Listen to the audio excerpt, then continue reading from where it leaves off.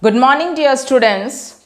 Today we will continue with chapter 3, Atoms and Molecules.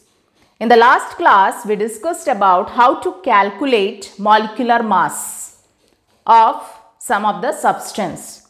Today, we will discuss the calculation of formula unit mass of zinc oxide, sodium oxide and potassium carbonate. Here we are using the term formula unit mass. This we use for ionic compounds, in which one of the ion is positive ion, the other is negative ion. So in case of ionic compound, we use the term formula unit mass. We do not use the term molecular mass. Okay, so and the method of calculation is the same.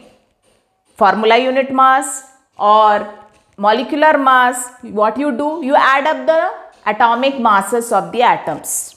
Okay, so how to find the formula unit mass? You will add up the atomic masses of atoms present in one formula unit of the compound. Okay, so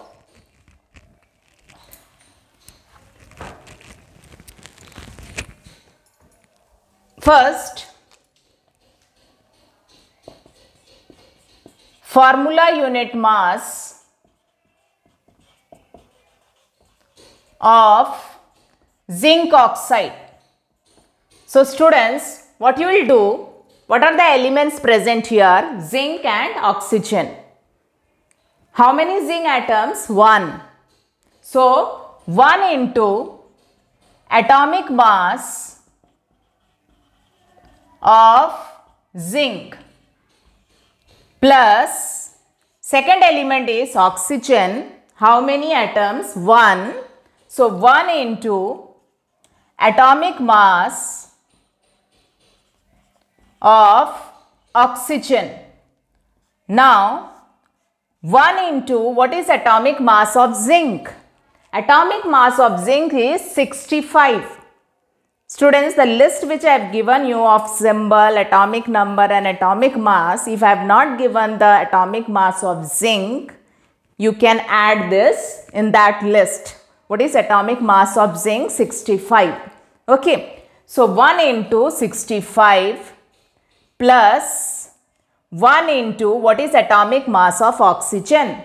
Oxygen, students, atomic number is 8. So double of 8, 16. So what is atomic mass of oxygen? 16. So 65 plus 16. How much? 81.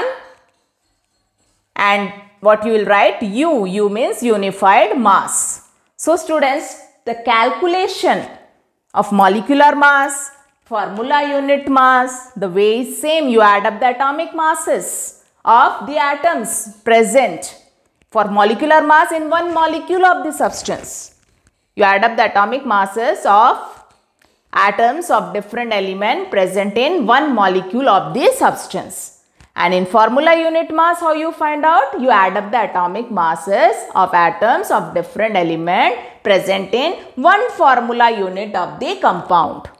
And this term formula unit mass we use for ionic compounds. Ionic compounds means one of the atom here will be positive ion, the other will be negative ion. So for ionic compound we use the term formula unit mass. Okay. Now the second one is sodium oxide.